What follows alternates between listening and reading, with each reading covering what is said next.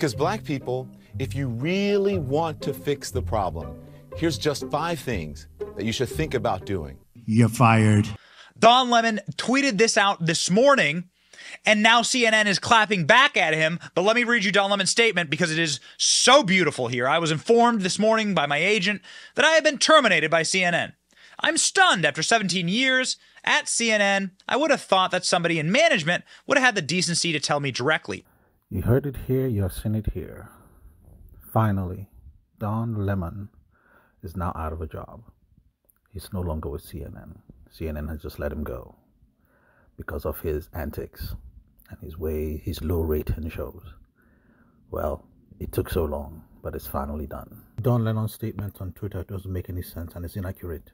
It says Don Lennon's statement about this morning event is inaccurate. He was offered an opportunity to meet with management, but instead released a statement on Twitter. You see how disregarding this young man is? Wow.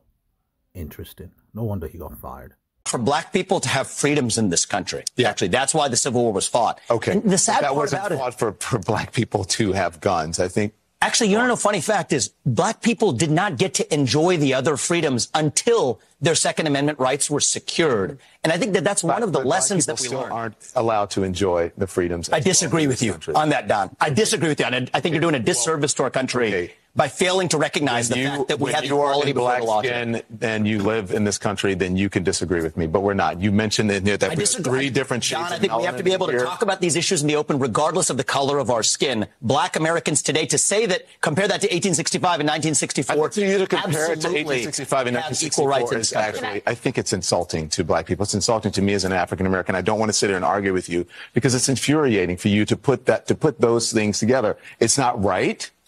Your telling of history is wrong. What part of the history was wrong? What part of the history was wrong? That the Civil War was fought. You're making people think that the Civil War was fought for black people, only for black people to get guns and for black people to. The Civil War was fought for black people in this country to get freedoms, a noble mission. And I think that even after we succeeded, we had to actually secure those freedoms. To reduce it in a speech at the NRA to say you're making people think, or you're trying to say that black people to get guns, that was the reason that you're there at the NRA. That's finally happened. That's finally happened as everyone expected.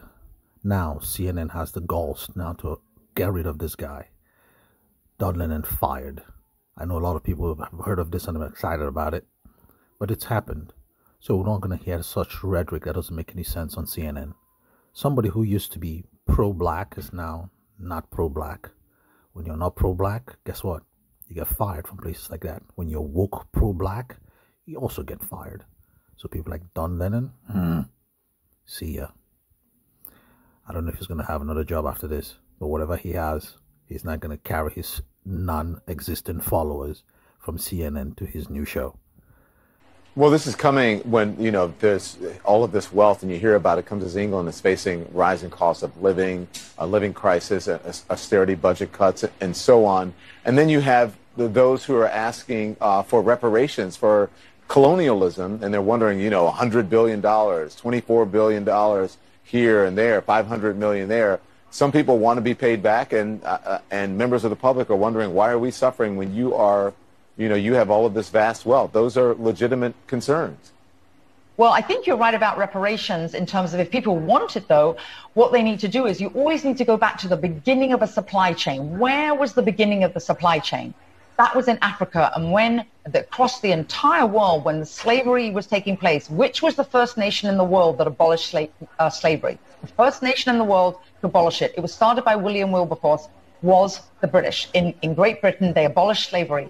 2,000 naval men died on the high seas trying to stop slavery. Why? Because the African kings were rounding up their own people. They had them on cages waiting in the beaches. No one was running into Africa to get them.